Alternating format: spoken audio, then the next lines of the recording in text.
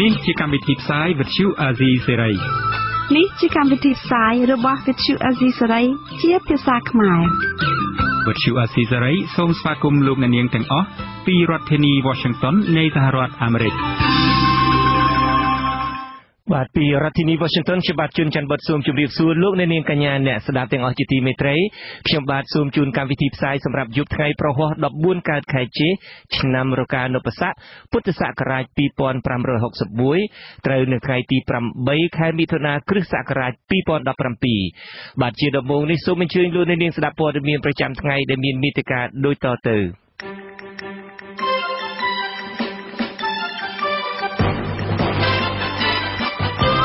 គណៈបកប្រឆាំងនឹងរៀបចំជួបជុំពលរដ្ឋនៅគ្រប់ឃុំសង្កាត់ទូទាំងប្រទេសដើម្បីប្រមូលយកបញ្ហាទៅដោះស្រាយ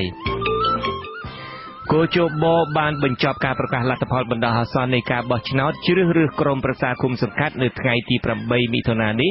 រួមនឹងព័ត៌មានមួយចំនួនទៀត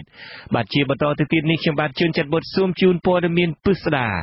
បាទលោកនាងជាទីមេត្រីគណៈកម្មាធិការជាតិរៀបចំការបោះឆ្នោតឬគូជបនៅថ្ងៃទី8មិថុនានេះ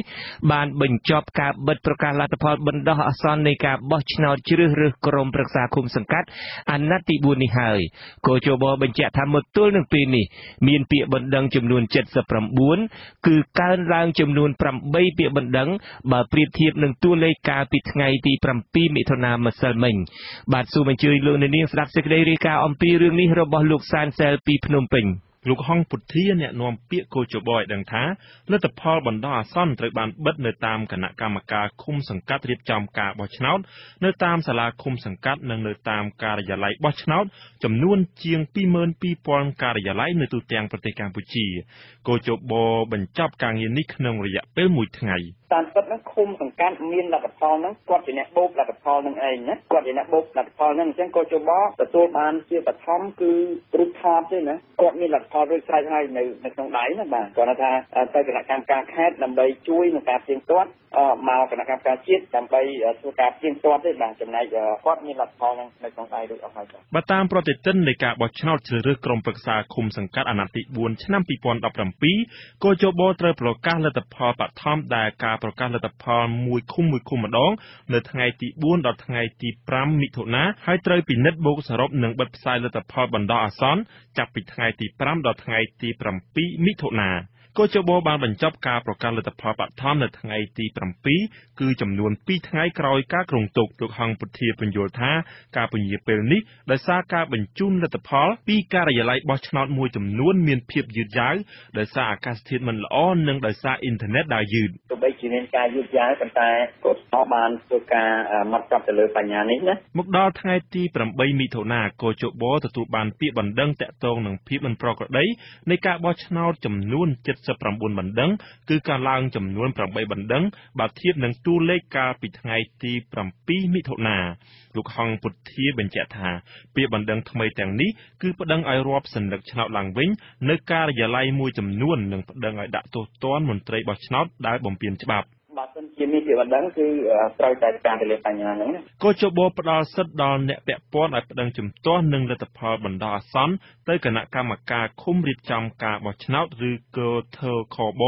ចំនួន3ថ្ងៃហើយនៅថ្ងៃទី10មិថុនាជាកាលកំណត់ចុងក្រោយហើយកោជបមានរយៈពេល5ថ្ងៃត្រឹមថ្ងៃទី15មិថុនាដើម្បីសម្រេចលើការប្តឹងជំទាស់ដោយកោធខបលទ្ធផលបោះឆ្នោតផ្លូវការនឹងត្រូវកោជបប្រកាសនៅថ្ងៃទី25មិថុនាបន្ទាប់ពីដោះស្រាយពាក្យបណ្ដឹងចប់សពគ្រប់សន្លឹកឆ្នោតមានចំនួនប្រមាណ1លានសន្លឹកនៅសល់មិនទាន់បោះបន្ទាប់ពីការបោះឆ្នោតកាលពីថ្ងៃអាទិត្យទី4មិថុនាលោកហងពុធាថ្លែងថាសន្លឹកឆ្នោតដែលនៅសល់ទាំងនោះត្រូវបានមន្ត្រីរៀបចំការបោះឆ្នោតកាត់ចោលមុនពេលចាប់ផ្ដើមរាប់សន្លឹកឆ្នោតដើម្បីធានាថាគេមិនអាចយកពួកវាទៅបោះឆ្នោតឡើងវិញបានកិច្ចការនេះធ្វើឡើងចំពោះមុខអ្នកវិទ្យាការហើយនិងតំណាងគណៈបកនយោបាយ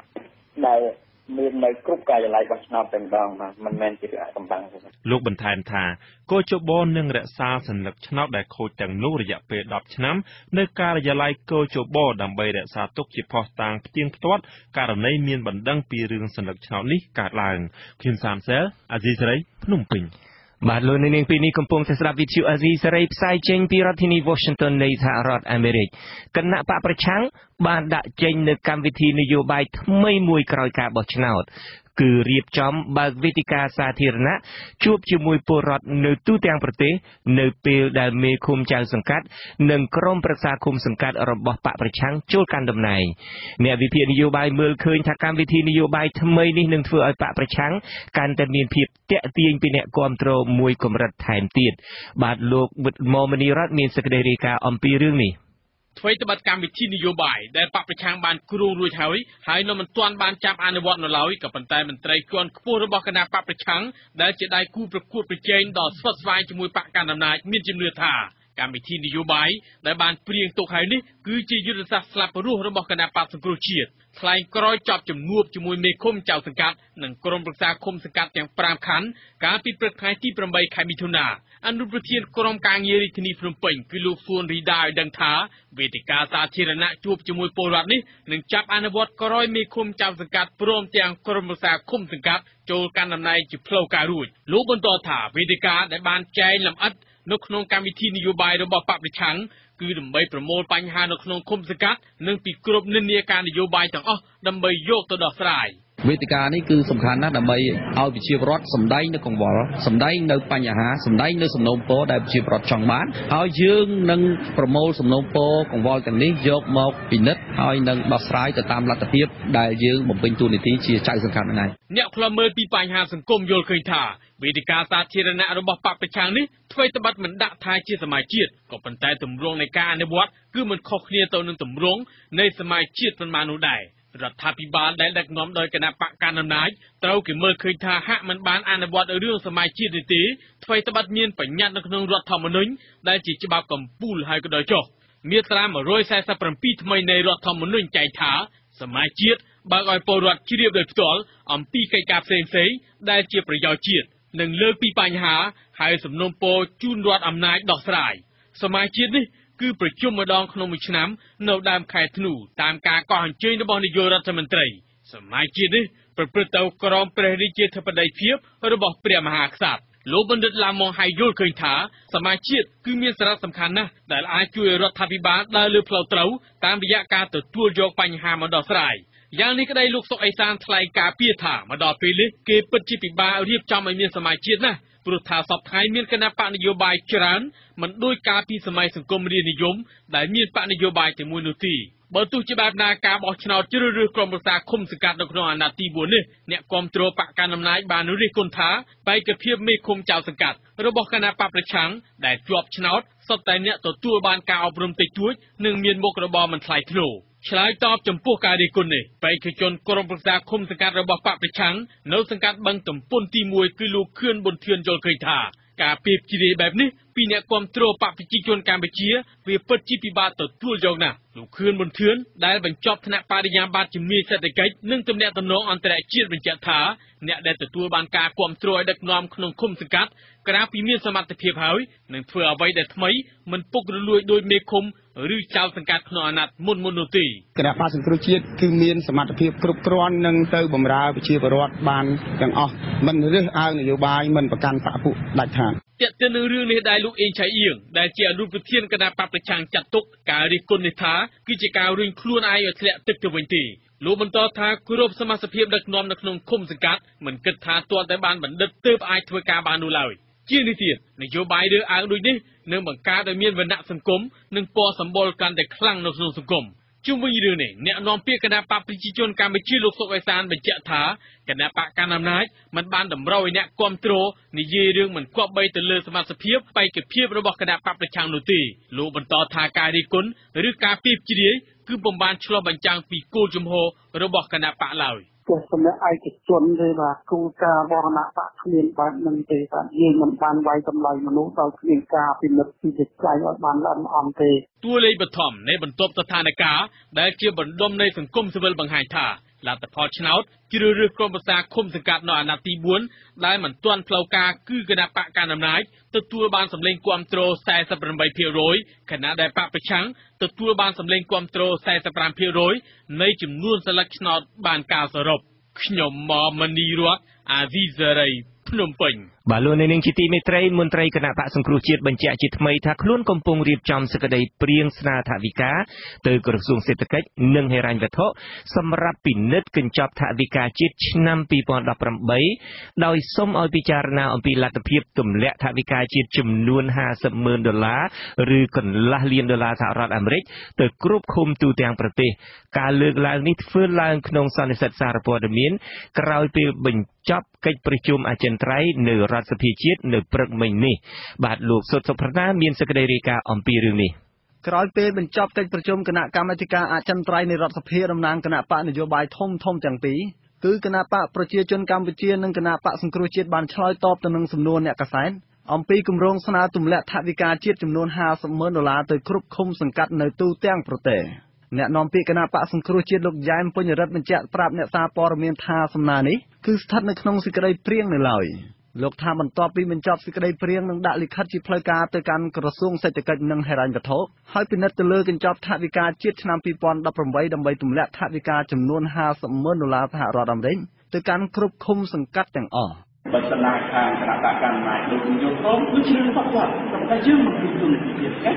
តាមអ្វីដែលយើងបាននិយាយអ្វីដែលយើងបានផ្សេងពីគោលនយោបាយរបស់បកសង្គ្រោះជាតិខ្ញុំសូមចិត្តអ្នកសារព័ត៌មានសូមមេត្តាជួយរៀបចំសង្គមជាតិឲ្យជៀសវាងបំផុសបំផុលហើយបំភ្លៃថាពិតពីគ្រប់ក្នុងខត្តតាំងប្រសេច្បាស់លាស់ណាស់គោលនយោបាយថ្នាក់ជាតិសម្រាប់គុំសង្កាត់ដឹកនាំដោយរាជរដ្ឋាភិបាលពីរដ្ឋាភិបាលដឹកនាំរដ្ឋសង្គមជាតិថវិកាចំនួន$50,000សហរដ្ឋអាមេរិកគឺជាគោលនយោបាយរបស់គណៈបកសង្គ្រោះជាតិដែលបានដាក់ចេញក្នុងយុទ្ធនាការឃោសនាបោះឆ្នោតក្រុមប្រឹក្សាឃុំសង្កាត់អាណត្តិទី4ដោយសន្យាថានឹងទម្លាក់ថវិកាទាំងនេះទៅគ្រប់ឃុំសង្កាត់ទាំងអស់នៅពេលដែលខ្លួនជាប់ការបោះឆ្នោតដឹកនាំរាជរដ្ឋាភិបាលនៅឆ្នាំ2018ដើម្បីធានាការអភិវឌ្ឍពិតប្រាកដនៅថ្នាក់មូលដ្ឋានតាក់ទងបញ្ហានេះអ្នកនាំពាក្យរដ្ឋសភាមកពីគណៈបកប្រជាជនកម្ពុជាលោកឈៀងវុនមានប្រសាសន៍ថាលោកមិនទាន់ដឹងថារដ្ឋសភានឹងអនុម័តឬមិនអនុម័តគម្រោងថវិកាបែបណាទេពីព្រោះត្រូវពិនិត្យទៅលើថវិកាជាតិជាក់ស្ដែងនៅឆ្នាំ2018ប៉ុន្តែលោកយល់ថាជារឿងមួយដែលមានការពិបាកគាត់តែចង់ជម្រាបថាយើងពិបាកហើយព្រោះថាលុយរាប់រយលានតែទៅខែនេះគឺមិនមែនលក្ខខណ្ឌមួយទេគឺជាឈាមជ័រយុទ្ធរបស់ជាប្រទេសដែលយើងយកគុណពីគាត់មកលោកបញ្ជាក់ថាថវិកាដើម្បីដោះស្រាយបញ្ហាជីវភាពរបស់ប្រជាពលរដ្ឋឬអភិវឌ្ឍនៅតាមមូលដ្ឋានមិនចាំបាច់តែទម្លាក់ប្រាក់ទៅថ្នាក់ឃុំទាំងស្រុងនោះទេពីព្រោះថ្នាក់ជាតិបានបែងចែកថវិកាទៅឲ្យថ្នាក់ឃុំស្រុកនិងថ្នាក់ខេត្តតាមរយៈក្រសួងពាក់ព័ន្ធជាដើមនាយកប្រតិបត្តិសម្ព័ន្ធគណនេយ្យភាពសង្គមកម្ពុជាលោកសនជ័យមើលឃើញថា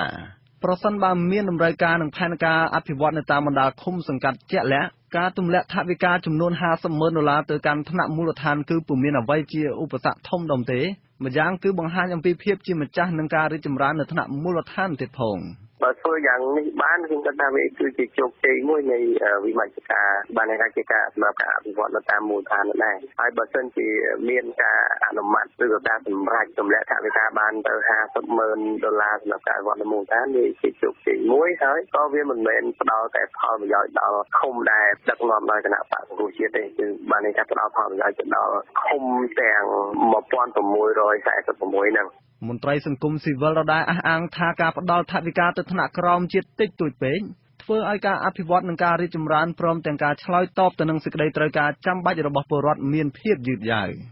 លោកក៏សម្គាល់ថាតម្រូវការចាំបាច់សំខាន់ជាងគេរបស់ពលរដ្ឋរួមមានការកែលម្អហេដ្ឋារចនាសម្ព័ន្ធដូចជាផ្លូវថ្នល់ដែលរងការរិះគន់កន្លងមកថាមានគុណភាពអន់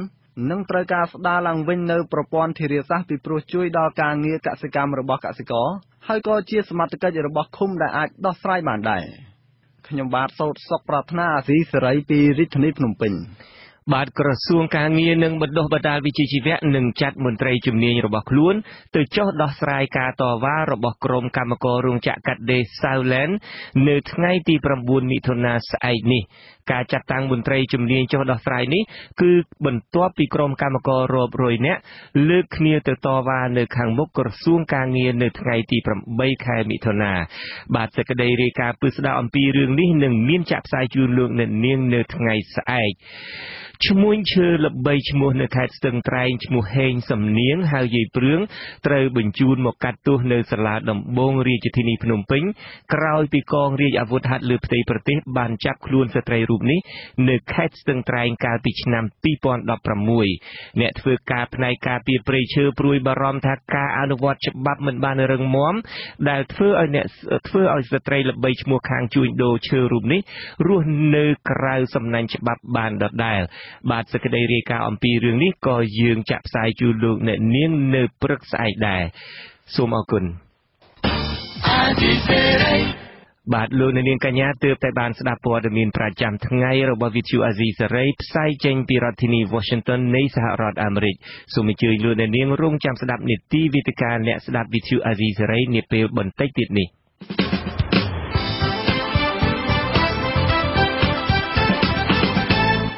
បាទជាបន្តទៅទៀតនេះគឺជានីតិវេទិកាអ្នកស្ដាប់វិទ្យុអាស៊ីសេរី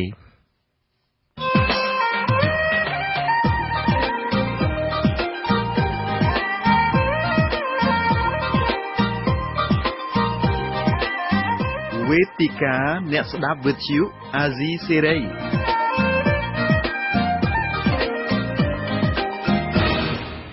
បាទខ្ញុំបាទជួនច័ន្ទបុត្រសូមជម្រាបសួរលោកអ្នកនាងកញ្ញាជាថ្មីម្ដងទៀត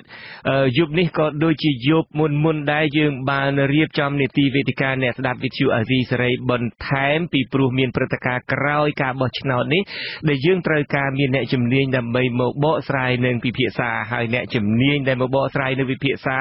ក្នុងការផ្សាយរបស់យើងនារាត្រីនេះមានពីររូបទី1គឺលោកសំគុណធីមីលោកសំគុណធីមីជានាយកប្រតិបត្តិនៃគណៈកម្មាធិការអព្យាក្រឹតនិងយុត្តិធម៌ដើម្បីការបោះឆ្នោតដោយសេរីនិងត្រឹមត្រូវនៅកម្ពុជាឬហៅកាត់ថាអង្គការ Netflix វាគ្មិនទី2គឺលោកប៉ាងួនទៀងដែលជានាយកប្រតិបត្តិមជ្ឈមណ្ឌលកម្ពុជាដើម្បីប្រព័ន្ធផ្សព្វផ្សាយឯករាជ្យដែលហៅកាត់ថា CCIM ខ្ញុំបាទសូមជម្រាបសួរលោកទាំងពីរពីចម្ងាយបាទខ្ញុំបាទសូមលោកចាំបាទអរគុណលោកទាំងពីរណាស់ដែលបានឆ្លៀតឱកាសដើម្បីមកចូលរួមក្នុងការផ្សាយរបស់យើងនារាត្រីនេះដូចខ្ញុំបានជម្រាបលោកអ្នកស្ដាប់ហើយថាការដែលយើងបានអញ្ជើញអ្នកជំនាញមកក្រោយការបោះឆ្នោតនេះពីព្រោះយើងត្រូវការចង់ដឹងព័ត៌មានលម្អិតអំពីអស់លោកក្រៅតែពីព័ត៌មានដែលយើងស្ដាប់ឮខ្លីៗធម្មតាពីម្សិលមិញនេះខ្ញុំបានជួបសម្ភាសជាមួយនឹងប្រធានគណៈបកប្រឆាំងគឺលោកកឹមសុខាហើយលោកកឹមសុខាបានរៀបរាប់ថាការពិតក្នុងការបោះឆ្នោតនេះអាណត្តិនេះលោកសង្កេតឃើញថាគណៈបកសង្កេតឃើញថាក្រមសង្គមស៊ីវិលនឹងដែលហេតុថាមានការរឹតបន្តឹងច្រើនពេកពីខាងរដ្ឋាភិបាលធ្វើឲ្យអង្គការសង្គមស៊ីវិលនឹងគឺចាប់ផ្ដើមអនុវត្តការងារនឹងដោយភ័យខ្លាចហើយធ្វើឲ្យប៉ះពាល់ប្រសិទ្ធភាពដល់ការអង្កេតការជួយតាមដានលទ្ធផលឆ្នោតរបស់អង្គការសង្គមស៊ីវិលបាទមុននឹងចាប់ផ្ដើមកិច្ចពិភាក្សាខ្ញុំចង់ឲ្យលោកអ្នកនាងហើយនិងលោកវាគ្មិនទាំងពីររូបស្ដាប់អ្វីដែលលោកកឹមសុខាមានប្រសាសន៍ពីម្សិលមិញបាទសូមអញ្ជើញបាទគឺពេលណាមានរឿងអីភ្លាមគាត់ចែងទៅជួយអន្តរាគមន៍អន្តរាគមន៍នៅក្នុងចិត្តការិយាល័យចិត្តអីចឹងណាអន្តរាគមន៍ដើម្បីតវ៉ារយុទ្ធធរឲ្យអីបើឥឡូវគាត់ដូចជាស្ងាត់មិនទៅហ៊ានប្រហែលនេះបាទហើយដូចជាចេញក្តីថ្លែងការណ៍ដូចមានប្រសាសន៍អីធ្វើសកម្មភាពអីហ្នឹងក៏គាត់រៀងទៅប្រយ័ត្នប្រយែងមែនទែនបាទហើយវាអយុត្តិធម៌ម្យ៉ាងទៀតក្រមសង្គមស៊ីវិលខ្លះបារម្ភភ័យខ្លាចដឹងមានក្រមដែលតាំងខ្លួនថាជាសង្គមស៊ីវិលខ្លះខ្ញុំដឹងប្រជាពលរដ្ឋលោកយល់ខ្ញុំនិយាយប៉ុណ្ណឹងបាទមានក្រមមួយនោះដែលគេចូលអុកឡុកនៅក្នុងការិយាល័យអីបានស្រាចិត្តហើយពាក់ផ្លាកសញ្ញាទៅទៀតហើយប្រជាពលរដ្ឋលោកដឹងក្រុមណាគឺនៅក្នុងការិយាល័យនៅកន្លែងមួយគេទៅកាងនៅនឹងបានប៉ុន្តែបើសង្គមស៊ីវិលឯករាជ្យហ៊ានទៅអញ្ចឹងមើលបើមកគេប្តឹងរឿងរ៉ាវឡើយបាទនេះគឺជាទស្សនៈរបស់លោកកឹមសុខាដែលជាប្រធានគណៈបកសង្គ្រោះជាតិហើយយើងដឹងហើយនៅមុនការបោះឆ្នោតបន្តិចហ្នឹងគឺថាបន្តិចហ្នឹងក៏មានការគម្រាមកំហែង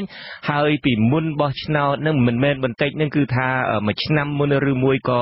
កន្លះឆ្នាំមុនក៏មានការចាប់សង្គមស៊ីវិលដាក់ពន្ធនាគារមាន4រូបពីខាងអង្គការអាត់ហុកមានលោកនីចរិយាមានបាទហើយនឹងអគ្គលេខាធិការរងរបស់កោជបមានលោកនីចរិយាហើយពី ខាងអាត់ហុកនឹងមានអ្នកស្រីលឹមមនីមានលោកយីសុកសានលោកណៃវងដាអីជាដើមនឹងហើយបន្ទាប់មកទៀតនឹងនៅមុនការបោះឆ្នោតនឹងតែប្រមាណម៉ោងនឹងក៏មានប្រមាណថ្ងៃនឹងក៏អ្នកនាំពាក្យក្រសួងមហាផ្ទៃលោកខៀវសុភ័ក្រនឹងក៏បានបង្ហើបឲ្យក្រមអ្នកយកព័ត៌មាននឹងថាក្រមការងាររបស់ក្រសួងមហាផ្ទៃនឹងកំពុងតែតាមដានសកម្មភាពរបស់អង្គការសង្គមស៊ីវិលមួយចំនួនដែលធ្វើការតាក់ទងនឹងការបោះឆ្នោតហើយលោកចោទថាក្រមអង្គការសង្គមស៊ីវិលនឹងកំពុងលំអៀងទៅគណៈបកប្រឆាំងហើយនឹងរំលោភគោលការណ៍អព្យាក្រឹតរបស់សង្គមស៊ីវិលអីជាដើមហើយលោកថាក្រសួងមហាផ្ទៃកំពុងតែពិនិត្យតាមដានសកម្មភាពហើយអាចជាបទល្មើសដើម្បីចាត់វិធានការផ្លូវច្បាប់ផងឥឡូវខ្ញុំបាទសូមចាក់ឡើងវិញនៅប្រសាសន៍របស់លោកខៀវសុភ័ក្របន្តិចបាទក្នុងករណីចាំបាច់សកម្មភាពទាំងឡាយណាដែលខុសច្បាប់អាចជាធៀបផ្សំក្នុងការប្រព្រឹត្តបទល្មើសទីមួយអាចប្រឈមមុខទៅនឹងការទៅបន្ទោសឬក៏បាត់អង្គការឲ្យធ្វើសកម្មភាពទី2អាចចូលវាទៅនឹងជាប់ទោសព្រមទាន់វាមានបញ្ហាផ្សេងៗទៀតប្រសិនជាករណីធ្ងន់ធ្ងរជួយដល់តុលាការធ្វើការពិសេសទូទៅនឹងករណីបទល្មើសដែលជាករណីព្រមទាន់នេះ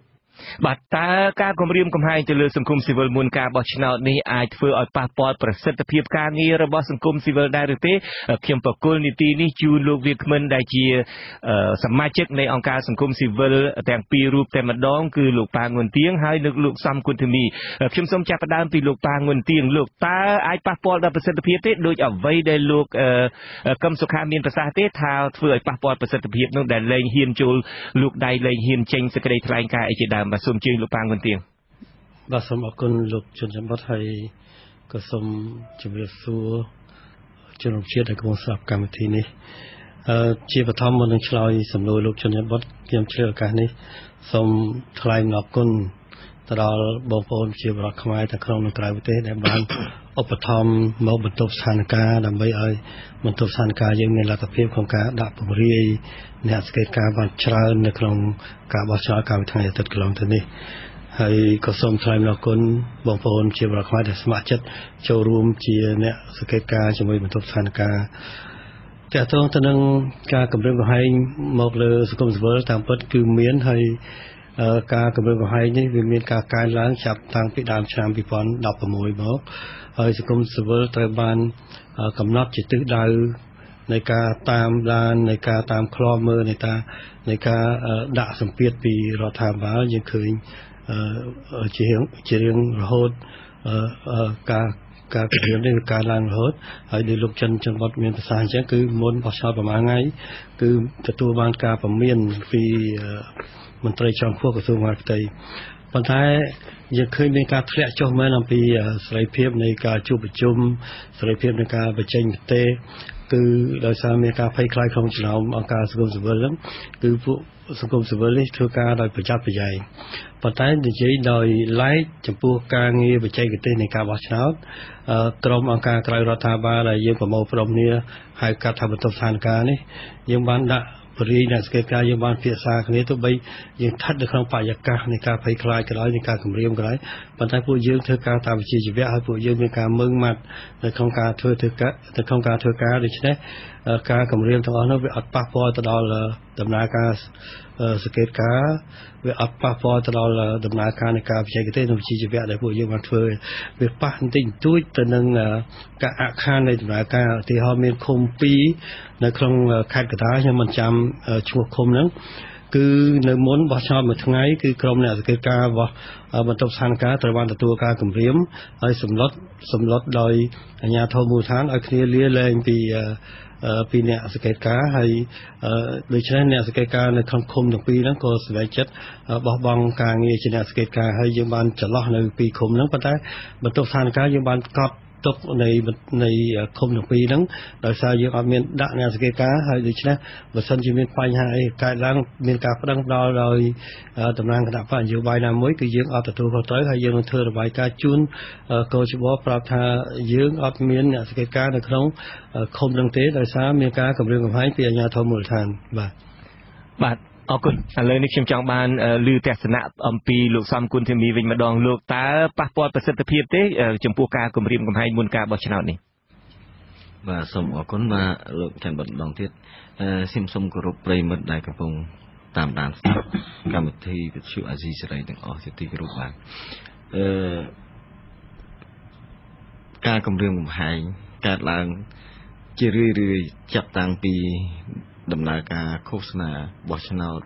មកទល់ថ្ងៃបោះឆ្នោតក៏មានដែរខ្ញុំសូមបន្ថែមពីលោកប៉ាងុនទៀងករណីដែលអ្នកសង្កេតការយើងទទួលការគម្រាមកំហែង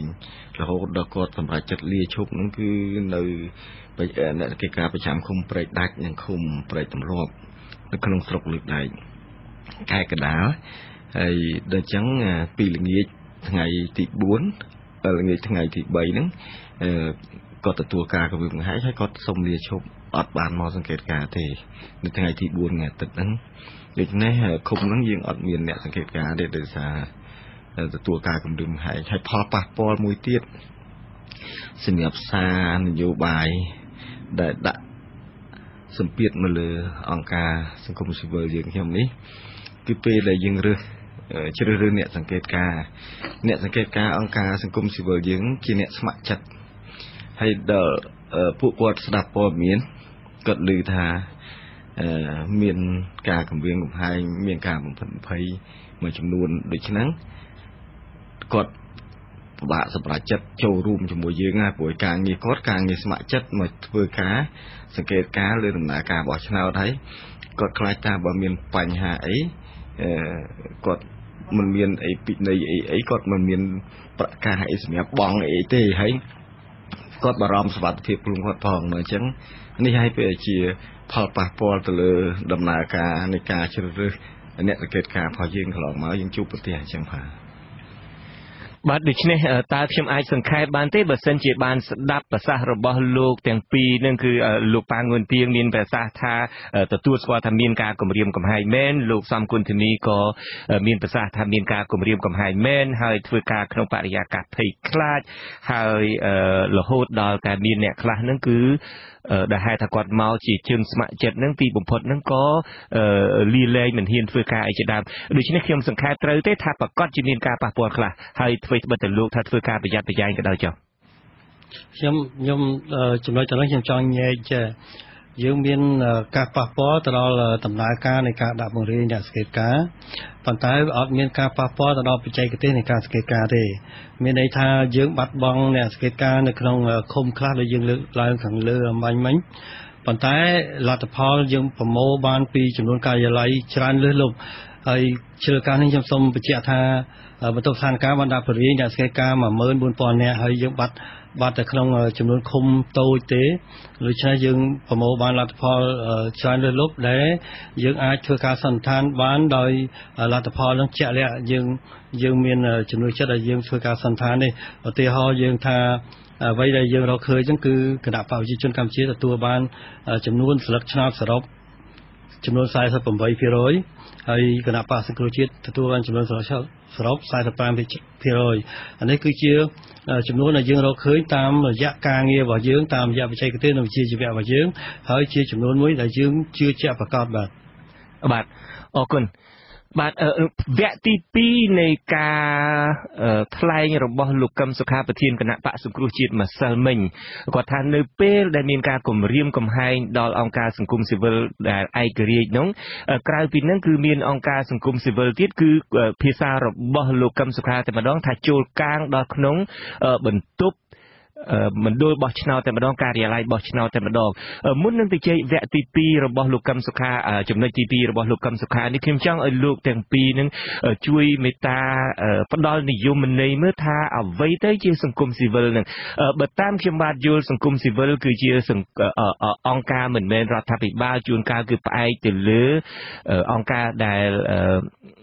សាសនាឬមួយអង្គការរបស់ក្រមជនជាតិភាគតិចឬមួយក៏អង្គការដែលជំរុញឲ្យមានការគោរពសិទ្ធិមនុស្សអង្គការដែលជំរុញឲ្យមានការបោះឆ្នោតដោយសេរីនិងយុត្តិធម៌អីជាដើមឬមួយអង្គការ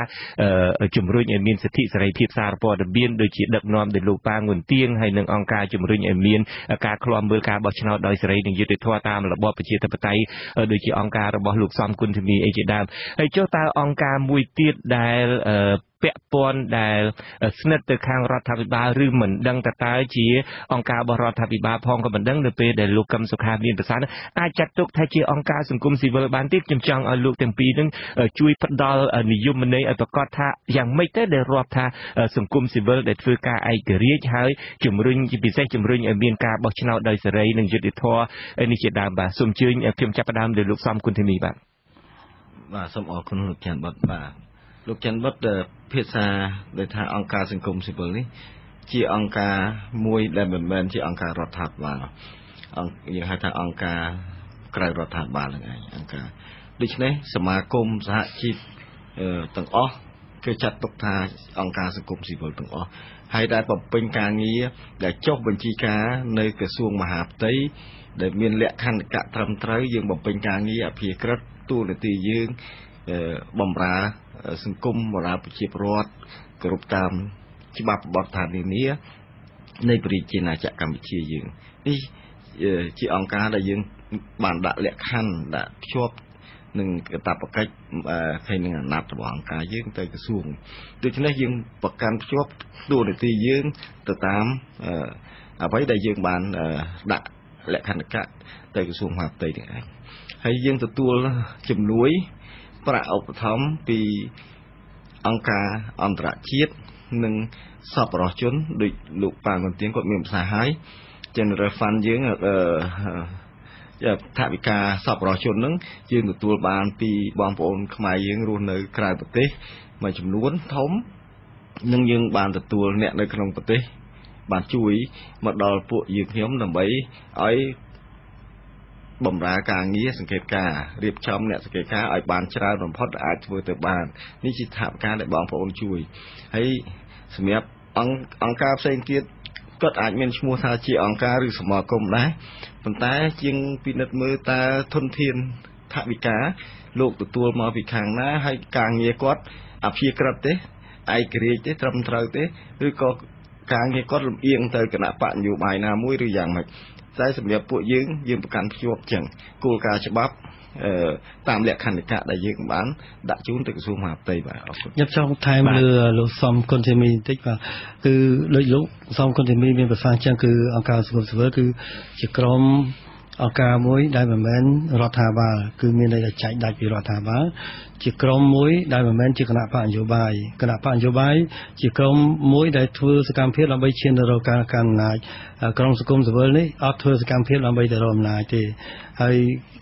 អង្គការសង្គមស៊ីវិលជាក្រុមមួយដែលខុសពីក្រុមឯកជនក្រុមគេហៅ private sector ក្រុមផ្នែកដែលរកស៊ីក៏ធ្វើចំនួនអញ្ចឹងមានន័យថាជាក្រុមមួយដែលមិនរកប្រាក់កម្រៃដើម្បីចំណេញទេគឺអង្គការខ្លះគេរកប្រាក់កម្រៃប៉ុន្តែដើម្បីយកប្រាក់កម្រៃទៅបម្រើសង្គមហើយដូច្នេះមានន័យថាបើសិនជាអង្គការក្រៅរដ្ឋាភិបាលណាដែរដែលអះអាងខ្លួនថាអង្គការក្រៅរដ្ឋាភិបាលប៉ុន្តែធ្វើសកម្មភាពដើម្បីរកអំណាចធ្វើសកម្មភាពដើម្បីគ្រប់គ្រងគណៈបកណាមួយនោះមានន័យថាអង្គការនោះវាជាផ្នែកមួយរបស់គណៈបកនោះទេអញ្ចឹងវាមិនមែនជាអង្គការក្រៅរដ្ឋាភិបាលទេហើយបើគណៈផ្ទុយទៅវិញបើគណៈបកនយោបាយមួយដែលប្រកាសខ្លួនថាខ្លួនធ្វើនយោបាយមិនត្រូវការអំណាចមានន័យថាគណៈបកនយោបាយវាអត់គ្រប់លក្ខណៈទេដែលជាសង្គមស៊ីវិលវិញអាហ្នឹងវាន័យវាអញ្ចឹងនៅក្នុងអង្គការសង្គមស៊ីវិលនេះបាទអរគុណដែលលោកទាំងពីរដែលបានបកស្រាយអំពីនិយមន័យនៃអង្គការសង្គមស៊ីវិលនេះបាទលោកនាងជាទីមេត្រីពេលនេះយើងកំពុងតែមានកិច្ចពិភាក្សាជាមួយវាគ្មិនពីររូបគឺលោកសំគុណធីមីដែលជាប្រធានអង្គការ Netflix ហើយនឹងលោកប៉ាងុនទៀងដែលជាប្រធានអង្គការ CCIM លោកនាងក៏អាចចូលរួមក្នុងកម្មវិធីរបស់យើងដែរដោយហៅចូលមកទូរស័ព្ទលេខ012 811 911លេខ011 811 911និងលេខ023 211 804បាទឥឡូវនេះខ្ញុំចង់បន្តទៅជែកជាមួយនឹងលោកទាំងពីរទៀតនេះអ្វីត្បិតតែមានការគម្រាមកំហែងអ្វីត្បិតតែប្រធានគណៈបកប្រឆាំងថាអាចនឹងប៉ះពាល់ការរដ្ឋបិទការគម្រាមកំហែងនេះប៉ះពាល់នឹងប្រសិទ្ធភាពដោយលោកលើកឧទាហរណ៍ថាមិនហ៊ានចេញសេចក្តីថ្លែងការណ៍មិនហ៊ានលូកដៃទៅចូលផ្ទាល់ពេលដែលឃើញបញ្ហានៅតាមមណ្ឌលបោះឆ្នោតអីក៏ដោយចុះក៏ប៉ុន្តែនេះក៏ជាលើកទី1ហើយដែលអង្គការសង្គមស៊ីវិលផ្ដួចផ្ដើមឲ្យមានអ្នកអង្កេតការដែលលោក តាមលោកប៉ាងវន្ទៀងមានប្រសាសន៍ថារកបានរហូតដល់តែ 14000 នាក់ក្នុងចំណោមការិយាល័យរាប់សិលឹកឆ្នោតនិងការិយាល័យបោះឆ្នោតនឹង 22148 បាទនេះក៏ជាលើកទី1ដែរដែលខ្ញុំបានជម្រាបចឹងដែលថាអង្គការសង្គមស៊ីវិលនឹងបានរួមគ្នាទាំង30-40អង្គការនឹងនៅក្នុងបន្ទប់ស្ថានភាពនឹងហើយមានអ្នកអង្កេតការផងតើការដែលមានអ្នកអង្កេតការជាលើកទី1ចូលរួមជំរុញឲ្យមានការបោះឆ្នោតដោយសេរីនិងយុត្តិធម៌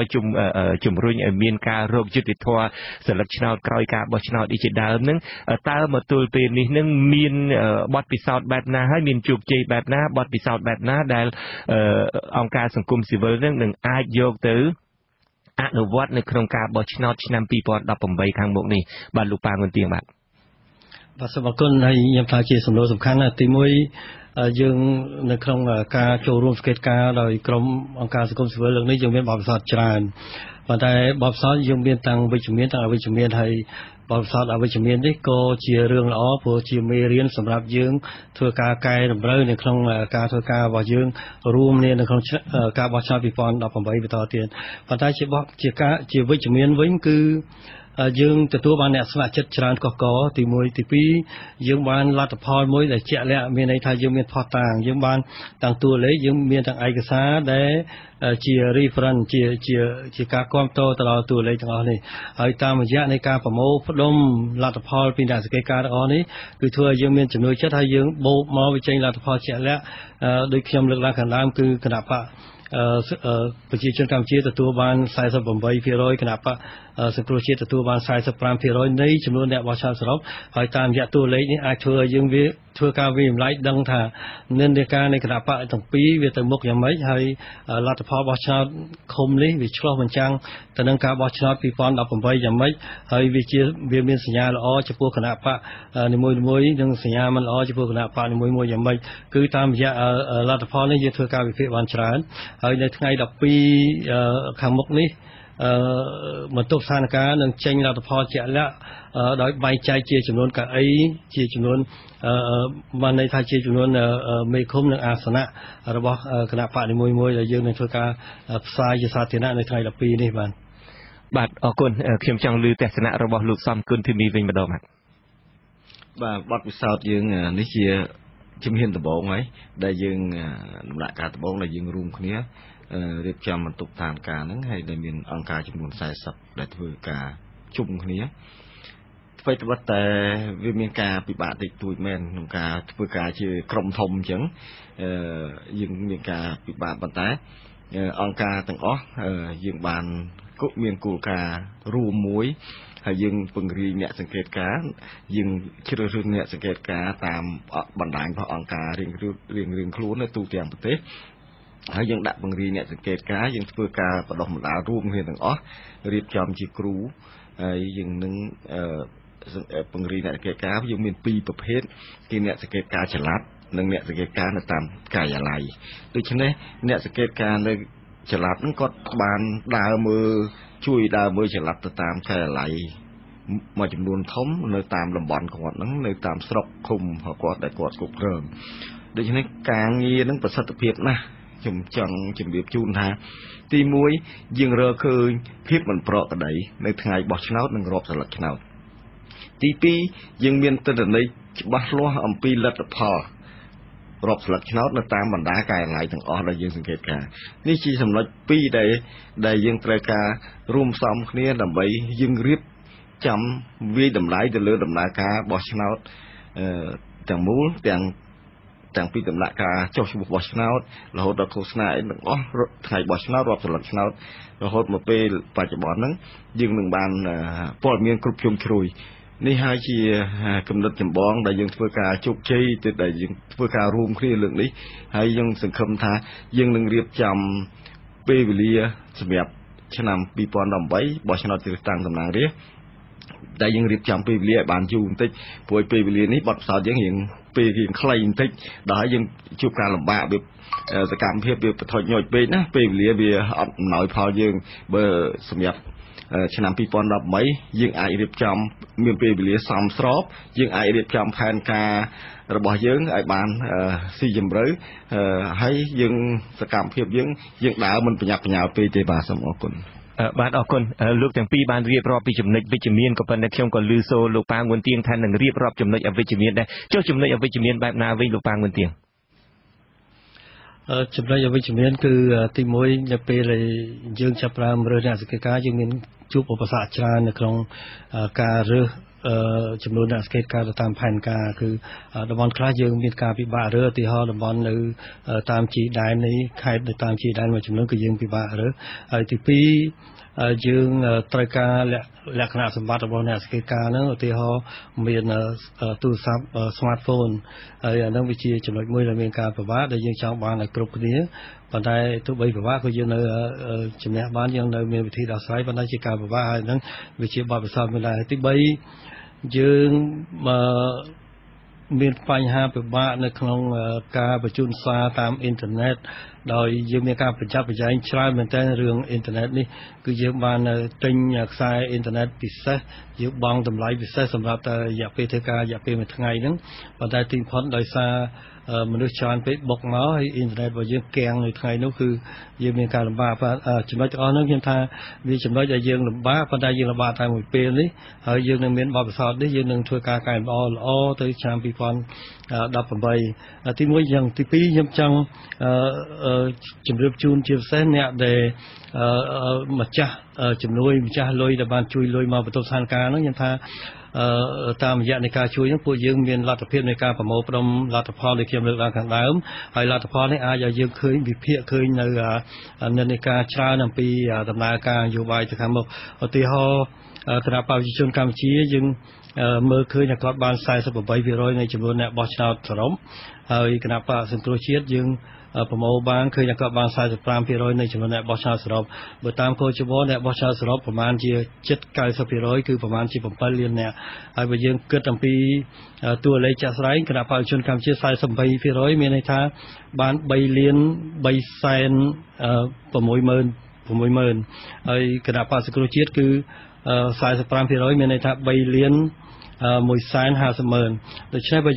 យើងមើលអំពីតួលេខនេះនិន្នាការមានន័យថាគណៈបកបើប្រៀបធៀបខ្ញុំអត់ចង់ធ្វើការប្រៀបធៀប2012ទេខ្ញុំប្រៀបធៀបចំនួនស្លឹកឆ្នោត2013នេះគឺគណៈបកប្រជាជនកម្ពុជាទទួលបានប្រហែលជា3លាន2សែនដល់មក2017នេះគាត់ទទួលបាន3លាន3សែនជាងបានន័យគាត់ឡើងប្រហែលជាជាង 10,000 សម្លេងហើយគណៈបកសង្គ្រោះជាតិ2017នេះក៏ទទួលបាន3លាន1សែនជាងហ្នឹងបើប្រៀបធៀបទៅនឹង2013កន្លងទៅក៏បាន2លានកន្លះ2លានជាងប្រហែល2លានកន្លះអញ្ចឹងបើយើងតួលេខវាអាចខុសត្រូវតិចតួចប៉ុន្តែមានន័យថាគាត់ចំណេញបាន60,000ជាងអញ្ចឹងបើយើងគិតអំពីជាងកន្លះលានបើយើងគិតអំពីតួលេខនេះមានន័យថាគណៈបកប្រជាជនកម្ពុជានៅតែជាគណៈបកឈ្នះទី1មែនប៉ុន្តែកំណើនគាត់តិចកំណើនគាត់នៅក្នុងចន្លោះទូមួយសែនជា 10,000 ហើយជាមួយសែនហើយ 10,000 ប៉ុន្តែគណៈបកសង្គ្រោះជាតិធ្វើបាននៅជាគណៈបកឈ្នះទី2មែនប៉ុន្តែអាកម្លាតនៃចំណេញរបស់គាត់ច្រើនហើយបើយើងមើលចំណុចមួយទៀតគឺគណៈបកប្រជាជនកម្ពុជាបើយើងប្រៀបធៀប2013និង17គាត់នៅតែជាគណៈបកឈ្នះប៉ុន្តែវាសញ្ញាមិនល្អសម្រាប់គាត់គឺ2013គាត់ចុះមកធ្លាក់បានគាត់ដកគាត់បើយើងគិតរឿងរ៉ូស៊ីវិញគាត់ខាតម្ដងដល់មក2017នេះគាត់ខាតម្ដងទៀតអញ្ចឹងវាជាសញ្ញាមួយដករហូតអញ្ចឹងវាជាសញ្ញានៃការដាំកោចុះហើយគណៈបកសង្គ្រោះជាតិ2013គាត់ចាញ់គណៈបកប្រជាជនកម្ពុជាមែនប៉ុន្តែជាមានសញ្ញាមួយងើបមានសញ្ញាមួយចំណេញហើយ2017គាត់នៅតែជាគណៈបកមួយនៅក្រុមគណៈបកប្រជាជនកម្ពុជាមែនគាត់ចំណេញដល់ទៀតចំណុចចាប់ដើមសង្កាត់សាស្ត្រហ្នឹងវាមានសញ្ញាវិជ្ជមានរហូតបាទសូមកាត់ប្រសាសន៍លោកប៉ាងវុនទៀងតិចអញ្ចឹងមានន័យថាបើចំណុចចាប់ដើមដែលលោកចង់មានប្រសាសន៍នឹងចំណុចចាប់ដើមទាំងពីរអ្នកហ្នឹងគឺខុសគ្នាចំណុចចាប់ដើមរបស់គណៈបកប្រជាជនកម្ពុជាមិនគិតថាពីឆ្នាំ2012ឬ2013ទេ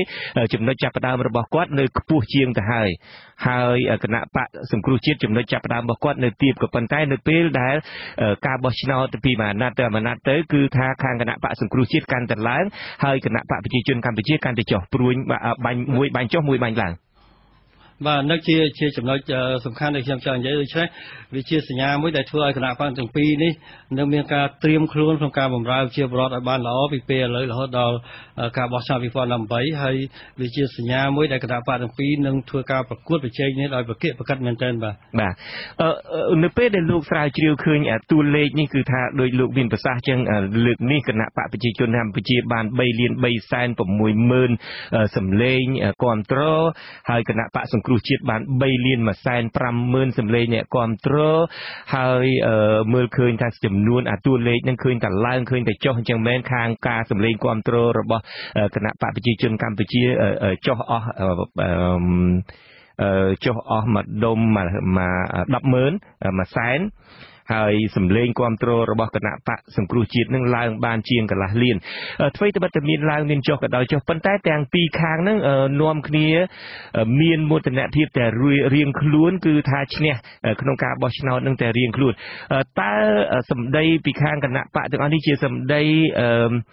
ដែលគាត់មានតួលេខនឹងផ្អែកទៅលើតួលេខរបៀបកណនារបស់គាត់ផ្សេងឬមួយក៏ជារបៀបលួងចិត្តខ្លួនឯងបាទខ្ញុំបាទចង់បានយោបល់អំពីលោក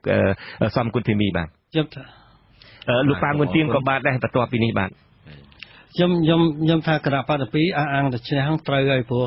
គណៈបកទាំងពីរសិតតែ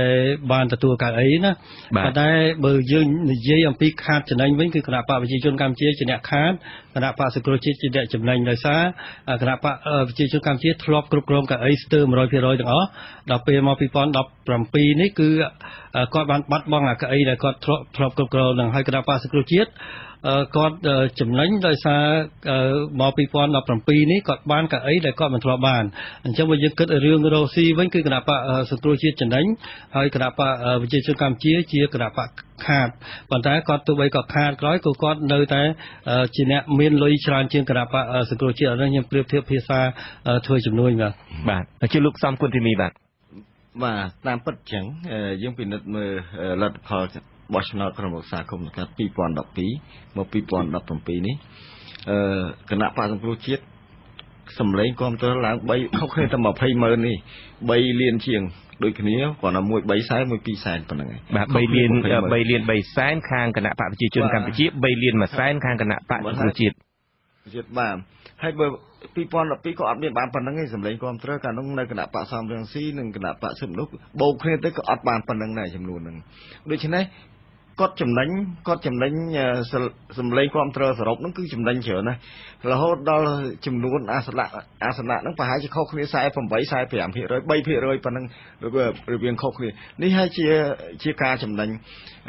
ជាការកើនឡើងរបស់គណៈបកសង្គ្រោះជាតិពេលនេះគណៈបកប្រជាជនមើលទៅសម្លេងគាត់ទៅ3លានដដែល3លានជាងដដែលអត់ឡើងតែគណៈបកសង្គ្រោះជាតិគាត់ឡើងមកជិតតន់ហើយបាទគាត់គណៈបកប្រជាជនគាត់ឈ្នះមែនប៉ុន្តែអ្នកដែលឈ្នះទី2ឡើងមកជិតតន់ឈ្នះទី1ហើយគៀកគ្នាហើយដូច្នេះមួយទៀតលោកវិនិច្ឆ័យមើលឆ្នាំ2013 90កៅអីជាងដល់បោះឆ្នោត2013មកនៅតែ68បាទហើយសង្គ្រោះជាតិបូកទៅបានដល់55គាត់ឈ្នះមែនប៉ុន្តែដេញអាសនៈហ្នឹងវាជិតប្រហែលគ្នាហើយវានៅប្រផិតប្រផោយគ្នាហើយដូច្នេះនេះហើយជាការរៀបចំមេរៀនឲ្យគណៈបកទាំងអស់គាត់ពិចារណាហើយគាត់ប្រុងប្រៀបរៀបចំផែនការគោលនយោបាយយ៉ាងម៉េចឲ្យមានលក្ខណៈបម្រើប្រទេសជាតិប្រជាពលរដ្ឋបានល្អពីព្រោះអីប្រជាពលរដ្ឋឥឡូវគាត់សម្លឹងមើលគោលនយោបាយគាត់សម្លឹងមើលកម្មវិធីច្បាស់ណាស់មិនមែនគាត់បោះឆ្នោតដូចលមុនទេហើយជាពិសេសទៀតចំនួននេះយុវជនទៅមកបោះឆ្នោតលើកនេះក្រុមយុវជនអីគាត់ត្រូវចូលរួមក្នុងវិស័យនយោបាយដូច្នេះមិនមែនដូចចំនួនមុនទេដូច្នេះអញ្ចឹងហើយគណៈបកនយោបាយគួរតែរៀនសូត្រពីលទ្ធផលបោះឆ្នោតលើកនេះក៏ដូចខ្ញុំចង់បន្ថែមលើលោកសំគុណធីមីគឺចំណុចទី1ខ្ញុំឃើញនៅការថ្មីនេះហើយតាមរយៈការបោះឆ្នោតឃុំសង្កាត់កន្លងទៅនេះគឺមានន័យថាគោលនយោបាយរបស់គណៈបកសំខាន់ហើយមានន័យថាប្រជាពលរដ្ឋខ្មែរចាប់ផ្ដើមមានការរីកចម្រើនផ្នែកការគិតផ្នែកកាផ្នែកបោះឆ្នោតហ្នឹងគឺផ្ដោតទៅលើគោលនយោបាយខ្ញុំមើលសំខាន់ហើយទី1ទី2ជាការកត់សម្គាល់របស់ខ្ញុំដែរតាមរយៈនៃការរកឃើញរបស់បន្ទប់ស្ថានភាពហ្នឹងយើងឃើញចំនួនអ្នកចូលរួមហើយយើងឃើញលទ្ធផលបែបនេះមានន័យថា xaនៃការគម្រាមកំហែងគឺវាអត់ប៉ះពាល់ទៅដល់អារម្មណ៍អ្នកបោះឆ្នោតទេអត់ប៉ះពាល់ហើយវាអាចប៉ះពាល់តិចតួចប៉ុន្តែវាមិនប៉ះពាល់ដល់ថ្នាក់ចាញ់ឈ្នះដូច្នេះចំណុចហ្នឹងគឺជាចំណុចសំខាន់គឺសារគម្រាមវាអត់ប៉ះពាល់ដល់លទ្ធផលធំដុំដែលធ្វើឲ្យចាញ់ឈ្នះគ្នាទេហើយបើខ្ញុំបូកតួលេខបើខ្ញុំគណនាអំពីតួលេខប្រជាពលរដ្ឋដែលមានអាយុក្រោម40បានចាប់ត្រឹម40ចុះក្រោមហ្នឹងហើយដែលមានសិទ្ធិបោះឆ្នោតហ្នឹងវាមានប្រមាណជា39%បើយើងមើលតួលេខប្រជាពលរដ្ឋខ្មែរហ្នឹងអញ្ចឹងបើយើងគិត39%គឺចំនួនហ្នឹងធំគឺមានប្រមាណជា3លានហើយក្រុមនេះជាក្រុមមួយដែលក្មេងកើតក្រោយអត់ដែលស្គាល់សង្គ្រាមអត់ដែលជួបសង្គ្រាមអត់ដែលរវីរវល់ក្នុងសង្គ្រាមហើយជាក្រុមមួយដែលចង់បានស្អីដែលថ្មីអាហ្នឹងជាចំណុចសំខាន់ដូច្នេះខ្ញុំថាចំណុចទាំងអស់ហ្នឹងដែលគណៈបកនយោបាយគួរពិចារណាហើយរៀបចំសាររបស់ខ្លួនរៀបចំគោលនយោបាយរបស់ខ្លួនហើយខ្ញុំថ្ងៃមិញនេះខ្ញុំទទួលបានសារពី Facebook ដែលចែកតនេះប៉ុន្តែគេថាជា Facebook account របស់អាដាមខៀវកញ្ញរិទ្ធប៉ុន្តែខ្ញុំមិនដឹងពិតទេណាឃើញតែសេនៅក្នុងហ្នឹងគឺសេស្តៀងនេះអញ្ចឹងថាគណៈបព្វជិជនកម្ពុជាគួរតែពិនិត្យមើលសារជាថ្មីមិនគួរសារគម្រាមកំហែងហ្នឹងលែងប៉ះពាល់លែងភ័យខ្លាចលែងធ្វើឲ្យមនុស្សភ័យខ្លាចហើយលែងស្រឡាញ់ចំណេញសម្រាប់ឆ្នោតទៀតហើយអាហ្នឹងវាជាចំណុចសំខាន់ណាស់ដែលខ្ញុំធ្វើការកត់សម្គាល់បាទខ្ញុំលោកច័ន្ទបុតខ្ញុំសូមបន្ថែមបន្តិចបាទខ្ញុំចង់ជម្រាបជូនណាអ្វីដែលសំខាន់មួយទៀតដែលខ្ញុំពិនិត្យមើលទៅប្រជាពលរដ្ឋអ្នកបោះឆ្នោតលើកនេះគាត់ជឿទុកចិត្តលើប្រព័ន្ធបោះឆ្នោតជាងកើជបលមុនខ្ញុំចង់និយាយថាកើជបនេះអាណត្តិនេះគឺជាកើជបថ្មីដែលរៀបចំគណៈបកទាំងពីរហ្នឹងមានការព្រមព្រៀងគ្នាកែតម្រង់ការបោះឆ្នោតហ្នឹងហើយកែតម្រង់ហ្នឹងគឺក៏ស្ថាប័នកើជបក៏កែតម្រង់ដែរដូច្នេះក៏ពួកគាត់មានជំនឿច្រើនទៅលើស្ថាប័នកើជបហ្នឹងបានន័យថាសមាជិកភាពកើជបដែលមកពីគណៈបកចម្រុះហើយនឹងម្នាក់មកពីសង្គមស៊ីវិលនឹងមួយហើយទី2ខ្ញុំបានសួរដែរគាត់មានជំនឿទៅលើបញ្ជីបោះឆ្នោតថ្មីអត់ដូចបញ្ជីចាស់ទេមានខ្មោចមានឈ្មោះស្ទួននេះច្រើនបញ្ជីបោះឆ្នោតថ្មីនេះគាត់មានជំនឿទៀតអ្នកបោះឆ្នោតក៏ប្រាប់ខ្ញុំគាត់ជឿលើបញ្ជីបោះឆ្នោតដែលមានបញ្ជីអេឡិចត្រូនិកហ្នឹងមានតាំងពីរូបថតមាន scan កាយដៃអីហ្នឹងបាទនេះជាចំណុចដែលល្អដែលគាត់ចំនួនអ្នកបោះឆ្នោតហ្នឹងចេញរបស់ឆ្នោតច្រើនហើយបញ្ហាយន្តការដោះស្រាយមិនដឹងដែលគាត់តាមដានមើលដែលក្នុងកំឡុងពេលចុះឈ្មោះរបស់ឆ្នោតក្តីហើយក្នុងយុទ្ធចុះបញ្ជីបេក្ខជនគណៈបកហើយនឹងយុទ្ធនាការឃោសនាអីឃើញគាត់ដំណើរការយន្តការដោះស្រាយមិនដឹងអាចទទួលយកបានហើយ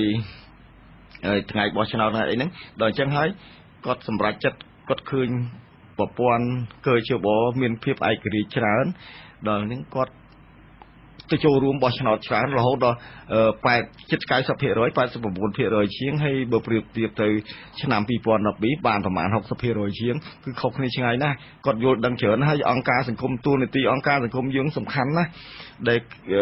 ខ្ញុំចង់ជំរាបជូនដល់ពួកយើងខ្ញុំនេះបានជួយផ្សព្វផ្សាយអប់រំសាធារណជនស្ដីពីការបោះឆ្នោតនឹងច្រើនណាស់ប្រឹងប្រែងមែនទែនដើម្បីឲ្យគាត់យល់ឲ្យគាត់ដឹងថាស្លឹកឆ្នោតគាត់មានតម្លៃគាត់ត្រូវតែជួយទៅបោះឆ្នោតហើយគាត់កំចាញ់ការបោកបញ្ឆោតកុហកទិញដូរគម្រាមកំហែងយើងបានផ្សព្វផ្សាយកម្មវិធីនឹងទៅឲ្យគាត់ហើយសូមឲ្យគាត់ជួយទៅបោះឆ្នោតបានគ្រប់គ្នាបាទខ្ញុំបន្តបន្តិចខ្ញុំថាជាសេចក្ដីបកកម្មអំណាចហើយមិនគួរយកអង្គការក្រៅរដ្ឋាភិបាលជាសត្រូវទេតាមពិតគួរយកជាដៃគូហើយឧទាហរណ៍យើងនិយាយជែកគ្នាបាញ់មិញប្រហែលជាយើងយល់សពនេះថា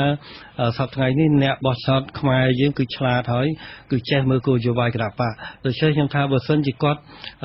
គណៈបកនយោបាយគាត់បើកចំហបន្តិចនៅក្នុងការស្ដាប់ទស្សនៈនៃអង្គការក្រៅរដ្ឋាភិបាលប្រហែលជាគាត់ចំណេញច្រើនខ្ញុំឧទាហរណ៍សាររបស់លោកបណ្ឌិតកែមលីដែលគាត់ធ្លាប់និយាយថាដើម្បីអភិវឌ្ឍស្រុកខ្មែរទៅរួចគឺរដ្ឋាភិបាលត្រូវធ្វើម៉េចធ្វើវិមជ្ឈការនៃសេវាសាធារណៈហ្នឹងឲ្យកាន់តែជិតដល់ប្រជាពលរដ្ឋមានន័យថាតម្លាក់លុយហើយនឹងរុញសេវាហ្នឹងទៅថ្នាក់ឃុំព្រោះថ្នាក់ឃុំ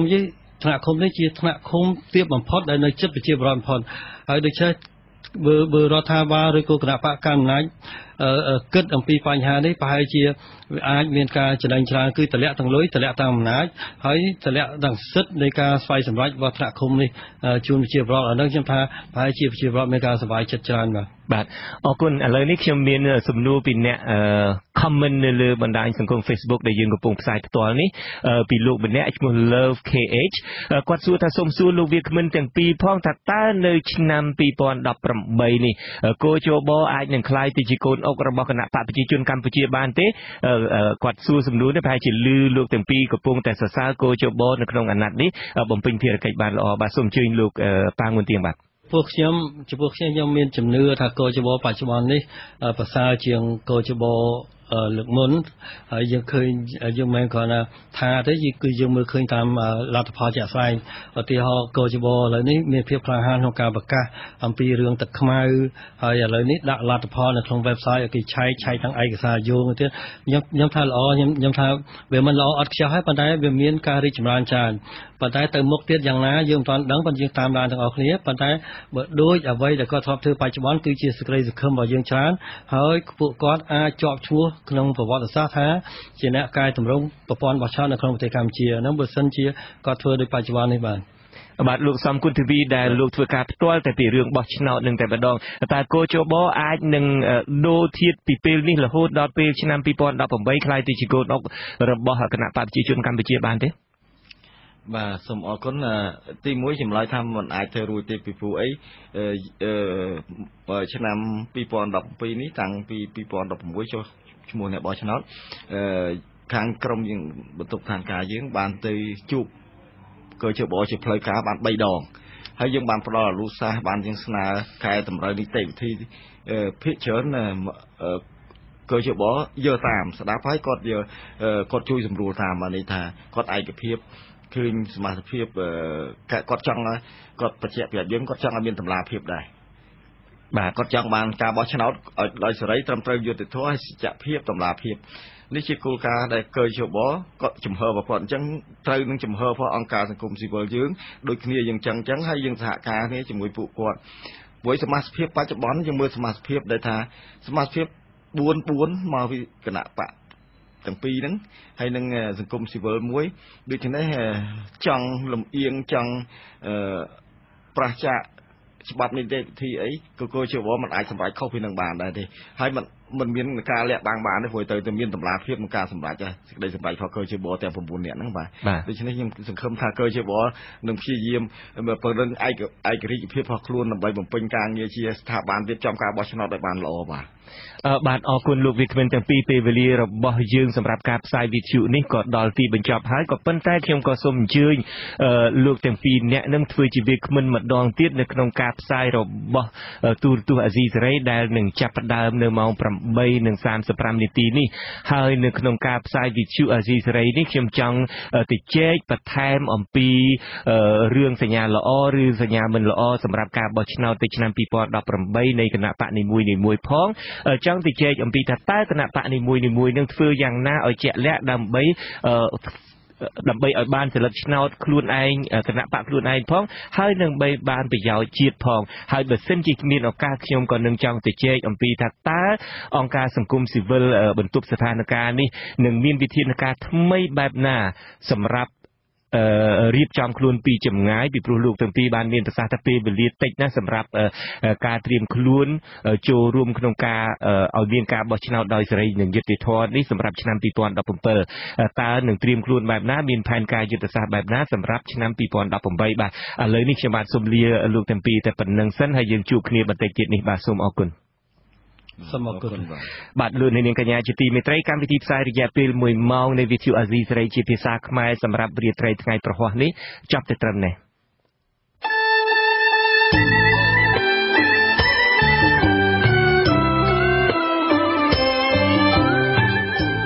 បាទយើងខ្ញុំសូមជូនពរដល់លោកអ្នកនាងព្រមទាំងក្រុមគ្រួសារទាំងអស់ឲ្យជួបប្រកបតែនឹងសេចក្តីសុខចម្រើនរុងរឿងកុំបីឃ្លៀងឃ្លាតឡើយបាទខ្ញុំបាទជួនច័ន្ទបុត្រព្រមទាំងក្រុមការងារទាំងអស់នៃអាស៊ីសេរីសូមអរគុណនិងសូមជម្រាបលារីត្រីសួស្តី